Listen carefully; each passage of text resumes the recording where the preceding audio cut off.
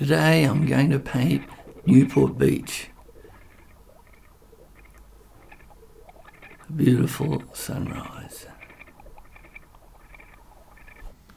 Welcome to Riffsley Trickfinger, the painting channel. Not for painters, for art lovers. Grab a drink, settle back and watch me paint seascapes, landscapes and rock pools.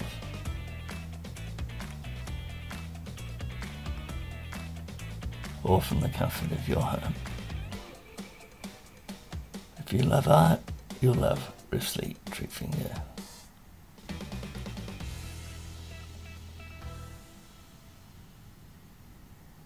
Channel for art lovers.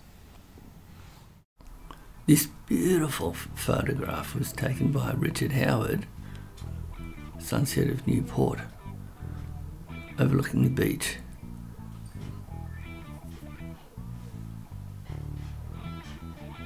I've masked off the paper there, and I've put paper around it so I wouldn't spill or splash paint on the paper. Nothing looks worse than a big spill of paint on the edge of your paper, so I made sure that was well protected. I'm trying to capture that beautiful sunset, the orange, the red. When I looked at it, it looked like a Turner. It looked like a painting. I thought, well, it already looks like a painting. I'll try and copy that. I'll try and capture that. Of course, it's a painting. The photograph is good on its own as a photograph.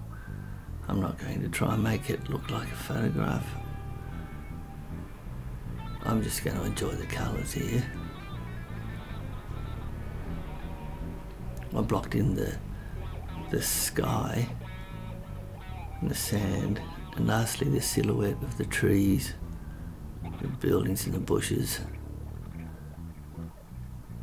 I went back in, added a few highlights, added the surf, and pulled the paper off. Now when I put that masking tape there around the image, I used a sealer varnish to seal it so I wouldn't get a lot of bleed. There was a little bit of bleed. Probably watered down the varnish a little bit too much when I sealed it, but it wasn't too bad. It did stop most of it, but I would have liked to have had a really hard edge on it. Then if you're going to try and sell a painting, show it to someone that looks very professional. I did water down that varnish. Maybe next time I'd leave it thick, but I do find when I paint over the varnish, it looks a little bit different. You can see where the varnish is. You need to paint quite thickly over and get the varnish on the paper. Now after this, it's sticky.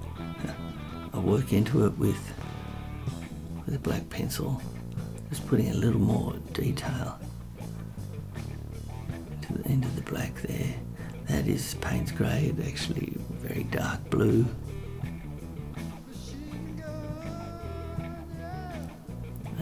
Using a very dark black pencil, not a normal black pencil which tends to look a bit grey. You can use charcoal pencil, come out very black, but it will smudge. I'm using, can I read it? Faber-Castell Schwartz Black. Schwartz Black. When you go to the art shop, you can try them.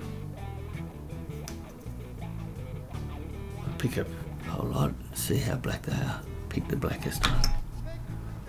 Thank you.